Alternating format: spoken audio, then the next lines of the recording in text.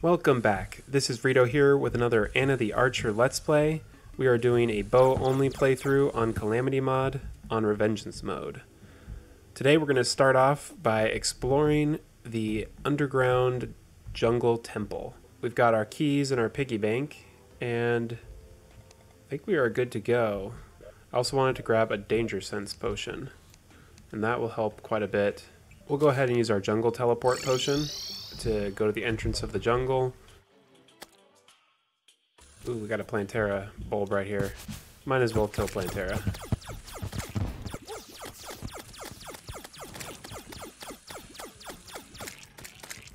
I just can't pass up a bulb when I see one. So it looks like our jungle temple is pretty far down and pretty much just straight down.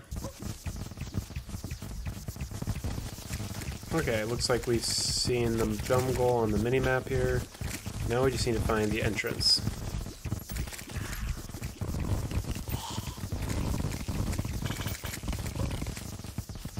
Looks like we found the entrance, and we've got a treasure chest right on the outside. That's kind of cool. So we just put on a danger sense potion, and we'll loot up the rest of this. And here we go. We'll just break all these traps just to make it safe. Might as well. We need to grab our key, which we have right here in our piggy bank. So open that up.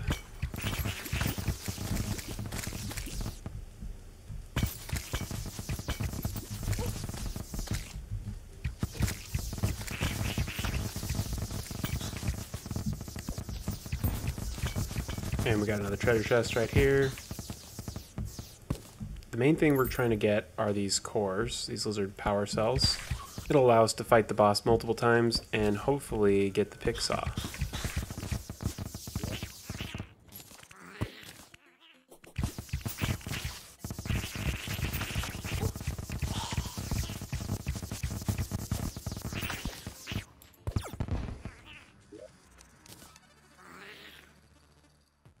Well, it looks like we're going to need to summon our fairy merchant and sell some of this. So we can sell archery, gravitation, we don't need that.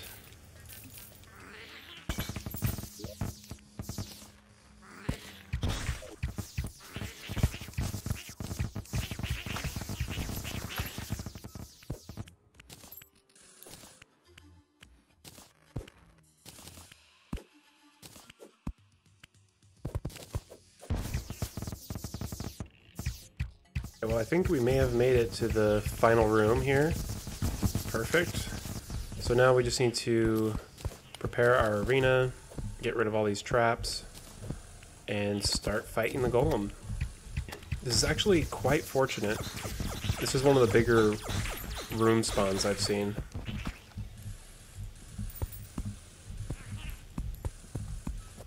I think all the traps are done, so let's put a few torches throughout this.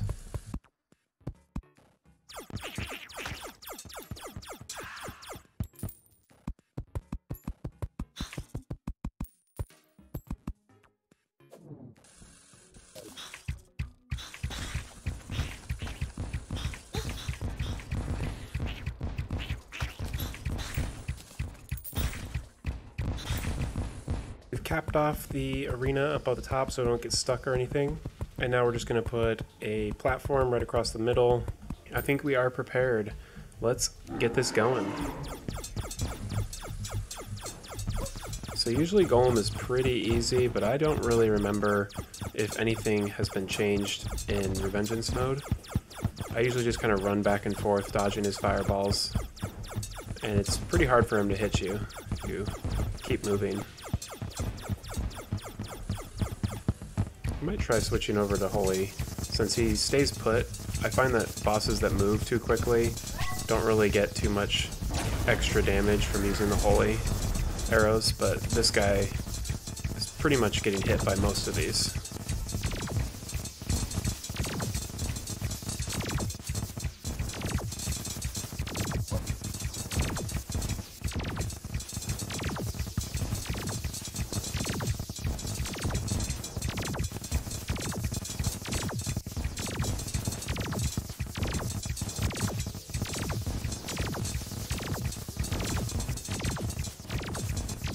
He seems to be unchanged so far. Haven't noticed any difference other than he seems to have a lot more health. But other than that, it's about the same as expert mode.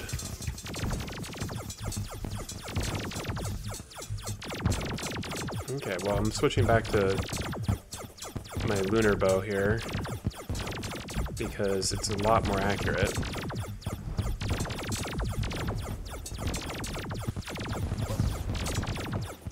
Okay, well this is actually starting to be a little bit different. But still, I wouldn't say it's too hard to dodge or anything. I'm gonna pop a heal. Actually, he is starting to go a little bit crazy on me. We've got the head down. Now we just need to finish off the body. Should be much easier. And we have a heal in 30 seconds.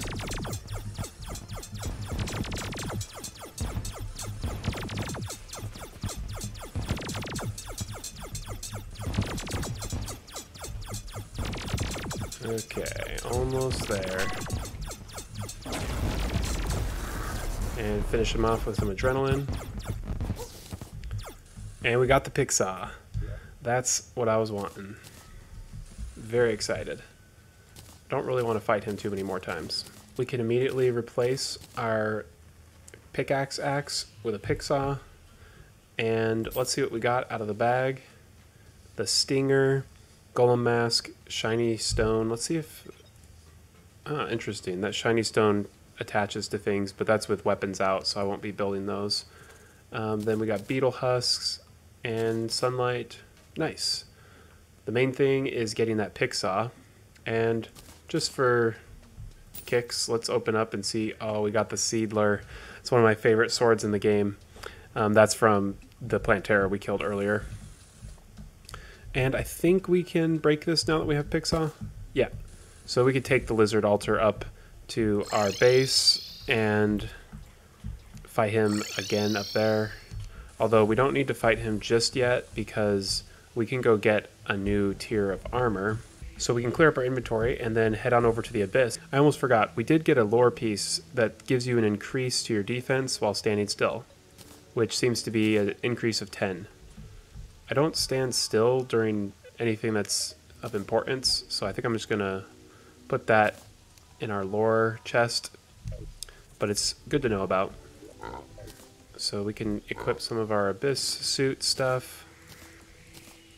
Use these. So this right here reduces damage caused by the pressure of the Abyss, removes the bleed effect caused by the Abyss, grants the ability to swim and greatly extends underwater breathing, provides a moderate amount of light in the Abyss, greatly reduces breath loss in the Abyss. So we'll put that on over our stress pills, and we'll put the boots on over our angel treads. And this last thing, we can do it over our counter scarf. And we'll head on in.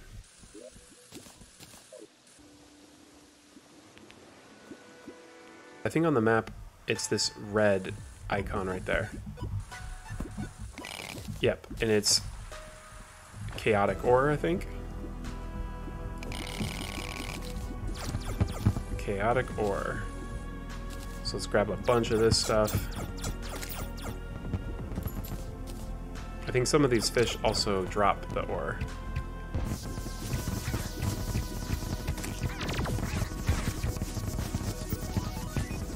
Ooh, this is a big chunk of it.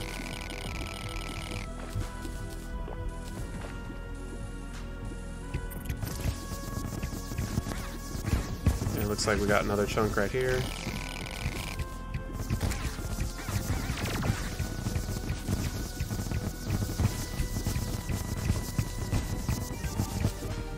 It doesn't even look like we're running out of breath on the Abyss anymore. Maybe we're protected enough now from all of our new gear.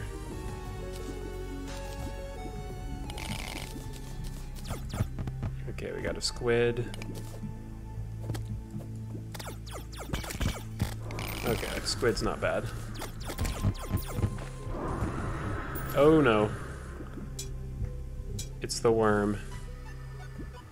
I do not like that. That is scary. Oh my goodness. I guess it's calm? And it's not attacking me? I just want to pick up the ore that I got here.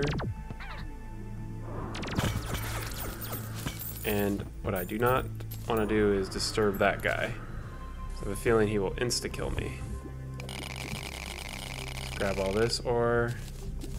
And we should have enough. I kind of want to just go down deeper and see what's up. Grab some of that planty mush. That's always good. Oh my goodness. I think we've reached the bottom.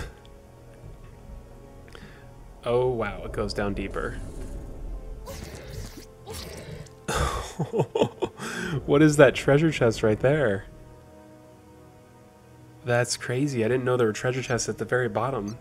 We got 588 chaotic ore. That's great. Plus some more planty mush. So I'm thinking we may as well go back in there. And this time, instead of trying to get ore and all that, we should just try to go straight to the bottom and avoid as many enemies as we can. And hopefully we'll be able to see what that treasure chest was. It looked like a shrine or something.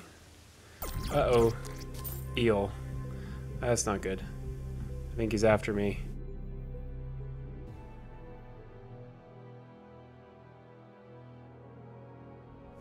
Hopefully not find a Reaver shark like we did last time.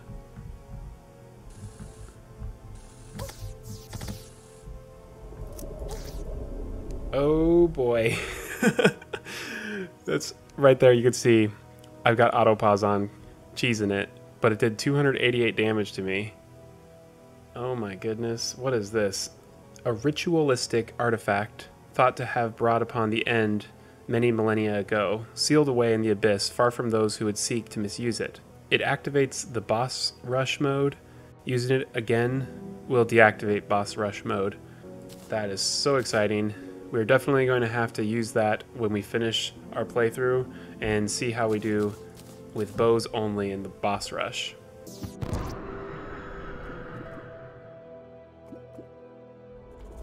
This is creepy. Well, we've reached the very bottom, and I'm gonna just teleport out. I'm scared. Let's head back to our base and sort through our stuff. Now that we have all that ore, we can refine it and turn it into these chaotic bars. So let's make as many of those as we can. Looks like we made plenty. Ooh, we can make a great bow out of this chaotic ore. To make the armor, we need cores of chaos and hellstone. So we can make cores of chaos pretty easily. Those are just essence of chaos and ectoplasm. So let's make a few of those. Put those away. And now we need to grab some hellstone out of our pre-hard mode treasure chest. And now we can craft. So let's do the armor, of course the legs, and we just need to find the ranger damage right here. So let's compare. Right now we have 95 defense and our cosmic bolter is 145 range damage. Once when we equip our ataxia armor, we've gained 3 defense and our bow has actually lost damage. I was expecting this to be a much bigger upgrade. It says it increases range damage, range crit, ammo, immunity to lava, immunity to fire damage, set bonus, more range damage, inferno effect when below 50% life. You have a 50% chance to fire a homing chaos flare when using ranged weapons. You have a 20% chance to emit a blazing explosion when you are hit. I think that little fire effect right there is what is adding the extra damage, not necessarily the base damage increasing that much. Well, we'll test it out. It will probably be a bit better. Whoa, on my first roll I got Unreal for this Great Bow of Turmoil. We're hitting over 3,000 damage per second.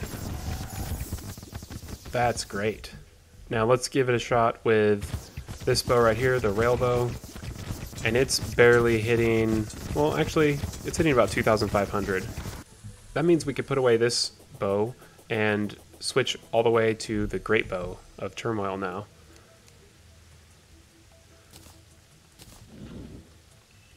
And we'll go ahead and put away the Unreal Ballista as well, since we haven't really been using that. We can put our Lihzahrd summoning right here and start summoning the Golem. And let's test this bow out and see how it does on an actual boss. So we're doing like 1,000 DPS, and let's switch to our laser bow. I always forget the Cosmic, what is this called? Cosmic Bolter.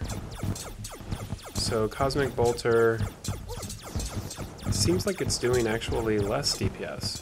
So I think this is a definitive bow for the moment.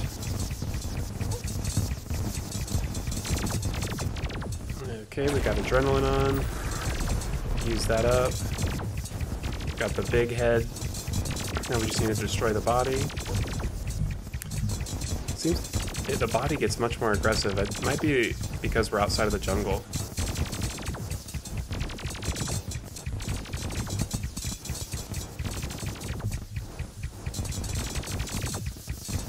And we're almost done. There we go. And we got the Eye of Golem. So I'm going to go ahead and kill him once or twice more. I'm looking for a Sunstone. By the time we've killed him a few more times, we should also have plenty of gold to do some boss bags from the merchant. So we'll get that item pretty quickly here.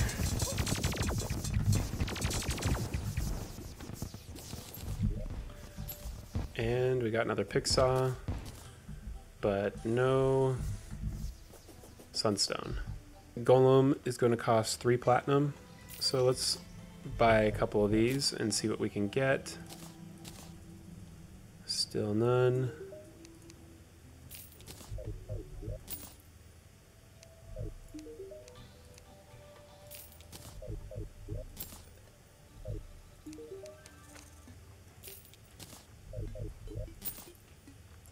Oh, bummer. Well, we've used up like 10 platinum and still no items, so I think we're just going to have to farm them a little bit more.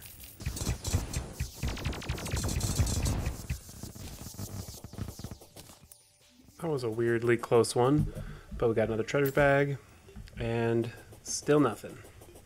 We've used up our last 2 cells, and let's see what we got. Still not getting it. I may be thinking of the wrong thing. Let me see if I can verify that he actually drops this. So we're trying to craft the Daedalus emblem, which means we need the Celestial Stone, which is crafted from the Sunstone and the Moonstone. We've got the Moonstone, and yep, it says Sunstone comes from Golem, so we're just not getting lucky here. We've got some more platinum from farming him, so let's just buy 3 more bags and hope for the best. Still nothing. This is ridiculous. Sometimes, though, the game just really doesn't want you to get a certain item. I'm gonna go farm some gold, and oh, what is the witch doctor doing on the house? Get down, that's not safe. You don't have wings like me. But yeah, I'll go farm some gold, and then we'll buy a bunch more treasure bags, because we're out of the little cells to summon him. Looks like we got the Sunstone finally after probably 15 boss bags. So let's go ahead and sell all the rest of this stuff we don't need. So what we're going to do with the Sunstone is we're going to combine it with the Moonstone we got from the Solar Eclipse, which we should be able to do over here, make the Celestial Stone, and then the Celestial Stone will combine with a Core of Calamity and the Ranger emblem, which we've got one right here, and that will create the Daedalus accessory.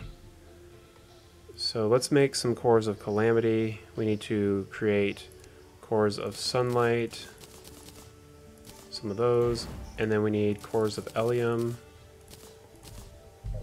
and now we can create Cores of Calamity, create 2 of those, and we can do Daedalus. It increases range damage by 10%, 5% to range crit, and 20% reduced ammo usage. It also increases life regen, minion knockback, defense, and pickup speed.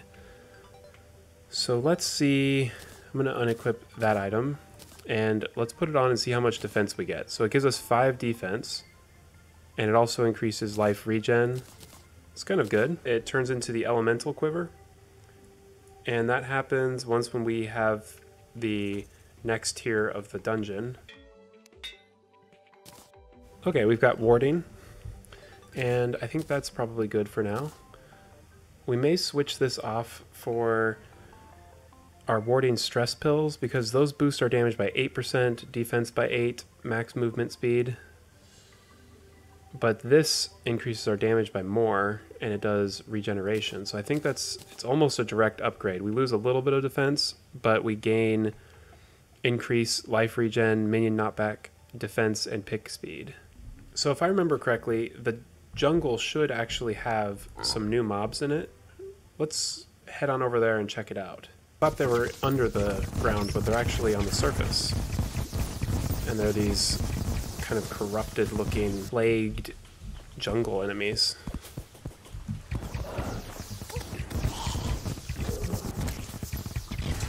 There we go. And they're dropping plague cell canisters. This is pretty cool. The plague cell canisters create a lot of sci-fi looking household items, like bookcase, like it looks like all this cool laboratory stuff. So what we're looking to craft is this abomination, which will summon essentially the upgraded version of Queen Bee. So we need 10 of them to summon one. So let's go ahead and collect maybe 30.